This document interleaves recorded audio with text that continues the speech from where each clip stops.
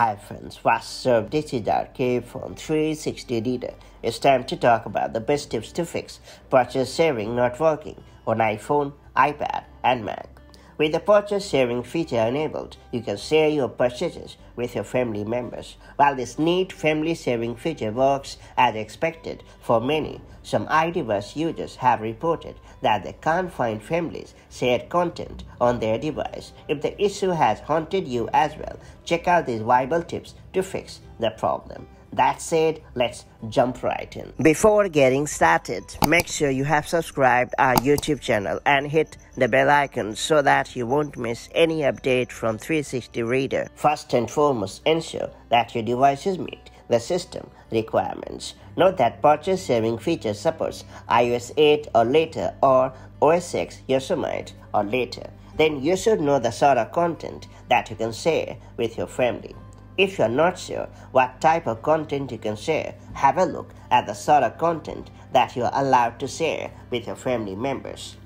Apps from the App Store, music, movies and TV shows from the iTunes Store or Apple TV app, books from the bookstore in Apple Books, then subscriptions from Apple including Apple One Family and Premier plans, Apple Music Family subscription, Apple Arcade, Apple Fitness Plus, Apple News Plus, Apple Podcasts subscriptions, Apple TV Plus, Apple TV channel, iCloud Plus. Note that you can also share subscriptions and in-app purchases from participating apps as well. Next up, I would like to talk about the sort of purchases that you are not allowed to share with your family members. Note that you can't share individual subscriptions to Apple Music and Apple One, and you are not allowed to share subscriptions and in-app purchases from non-participating apps. Apple doesn't allow sharing student subscriptions like the subscription to Apple Music.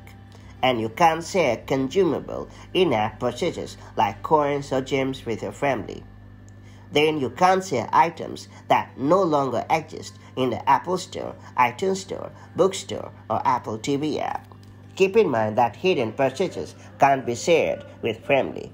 Do know that some apps from the Apple Store can't be shared. The content that has been assigned through a child's school can't be shared either.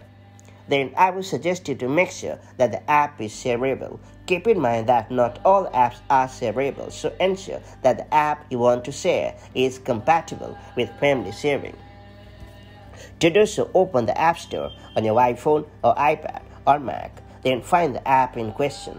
After that, scroll down to the support section and then ensure that family sharing is listed. Note that if an app is not designed for purchase sharing, your family members won't be able to see or download it. Then I would suggest you to ensure that the purchased app is not hidden. Another important thing that you should do beforehand is to make sure that the purchased app has not been hidden. Yeah, you read that right. If an app has been hidden, it will not show in the purchase sharing. Up next, I would suggest you to ensure that purchase sharing is enabled on your iDevices. While it may sound funny to many, make sure that purchase sharing is active on your iDevices. Besides, you should also ensure that you are using the same Apple ID for family sharing and media purchases. On your iPhone or iPad, head over to the Settings app and then tap on Family. Then tap on your name. Now check out which Apple ID is listed. Then tap on Purchases. After that, tap on Apple ID for purchases and then ensure that you are signed in with the same Apple ID that you use for family sharing. If you are not signed in with the same Apple ID, tap on Share using a secondary Apple ID and then enter the Apple ID and password for that Apple ID. And on your Mac, go to the Apple menu located at the upper left corner of the screen and choose System Settings in the drop-down menu. After that, click on Family that appears right below your profile. Then choose Purchases. Under Apple ID for purchases, find out which Apple ID is listed. Then open the App Store and then choose Store. Then head over to the Account section. After that, click on Account Settings and then ensure that you are using the same Apple ID that you use for family sharing. Next up, I would suggest you to sign out of Media and Purchases. Be sure you sign into all Apple services with the same Apple ID that you use for sharing content with your family. It's worth pointing out that there is no need to sign out of any other services that use your Apple ID like iCloud or iMessage on your iPhone or iPad.